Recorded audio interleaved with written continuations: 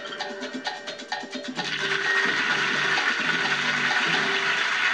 back. Yes, Lily could be a countess. Well, David, hello. Hello. Hello. Hello. Hello, hello, hello. Well, we know the word now. But where did it come from?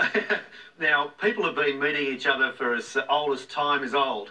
And yet the word hello, H-E-L-L-O, is only about 140 years old. Is it really that recent? It's quite an amazing story, because before then, and looking at Shakespeare's plays, Ben Jonson's plays, Marlowe's, often the characters would greet each other with variations of hello.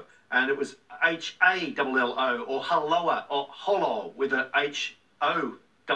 So it actually would have been a different sounding greeting. You know, 300-400 years ago, if someone met you in the street, they actually wouldn't say hello. They wouldn't, but it would be very similar to hello. And H-U is another variant. And it comes from a nautical idea of detaining someone, and also borrows from that verb halt.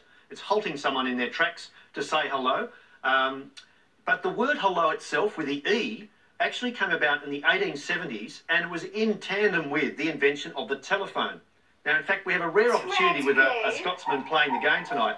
When Alexander Graham Bell, who was a Scotsman, invented the phone in the 1870s, he was very keen on the idea of saying ahoy when you answered the phone. So not hello at all, ahoy. This is how it would have heard first in the 1870s. Ahoy. There you go. That's exactly how Alexander Graham Bell would have sounded it. Edison didn't like it, a lot of Americans didn't like it, and the word hello was the variation and became the default greeting. What about aloha over in Hawaii? Is that related? Amazingly, it's a linguistic fluke, a coincidence. That comes from a Polynesian group of languages and has been around for as long, if not longer, than hello. So, no, just a fluke. However, there is a rabid American sect, a religious sect, who is very anti the word hello because it contains hell. And they are quite keen, I wish them luck, on actually greeting people heaven-o. I just don't like their chances. Slim chance. That's exactly Great right. bit of history, David. Thank you very much. Let's have a look at some more words now, our next letters game. And Ken, you to choose again, please. Yes, Lily, could I have a vowel? Thanks, Ken. A. Followed by another vowel. I. Followed by another vowel. O. And then followed by a consonant. D. Another consonant. R. Another consonant. T. A vowel. E. Another consonant. S. And finish with a consonant. And lastly, G. Thank you, Lily. I'll start the clock.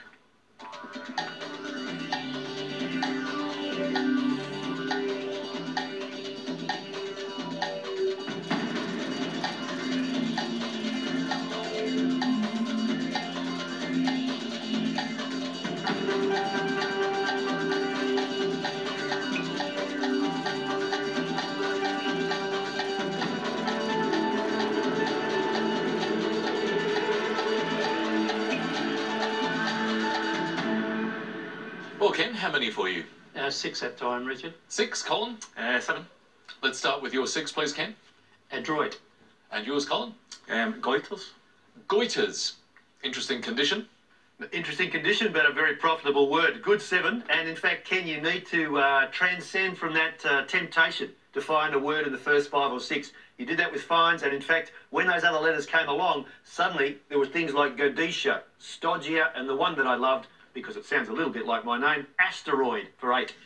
Asteroids, lovely, David. But Godisha, now, I've never heard that word. What is it? It's a flower, but don't ask me to identify it between that and a nasturtium. I'm not a botanist, but I am a wordsmith. It's got petals, it's pretty. It's got 8 letters. And it's got 8 letters. That's the really important part. Well done, David. But also well done to Colin, 7 points. So Ken's on 12, Colin, 24. Let's have some more letters, and this time, Colin, they're yours. Sure. Can I have a consonant, please? Thanks, Colin. M. And another one, please. S. And a vowel. A. And another vowel. E. And a consonant. P. And another consonant. L. And another consonant. S. And a vowel. I. And a final vowel, please. And last letter E. And here's the clock.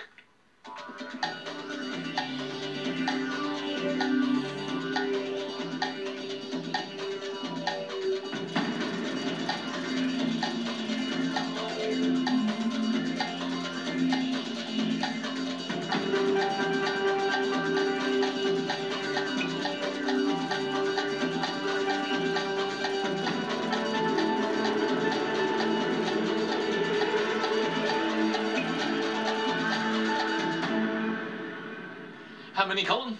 7 this time. And Ken? 7. 7 for you as well. Let's start with yours, please, Ken. Pleases, Pleases. And Colin? Samples. Samples. They both sound good, David.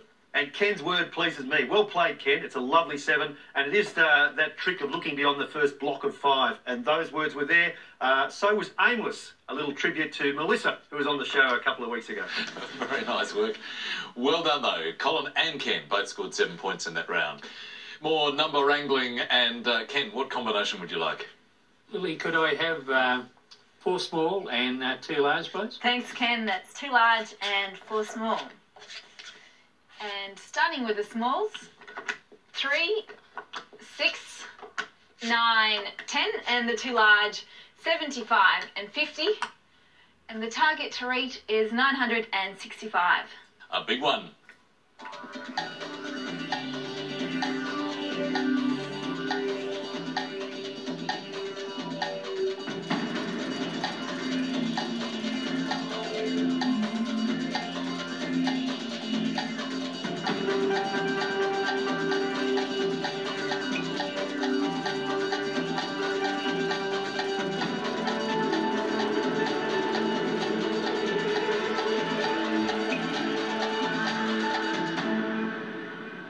Well, Ken, it was your first number selection on the show. How did you go? How close? It was a bit hard. I got 954. 954, just outside the scoring zone, unfortunately. But, Colin, what about you? Hopefully 965. 965 on the target. Well done. How did you get there? 9 plus 6 plus 3 9 plus 6 plus 3. is 18. Yep. 18 times 50 By is 50. 900. 900.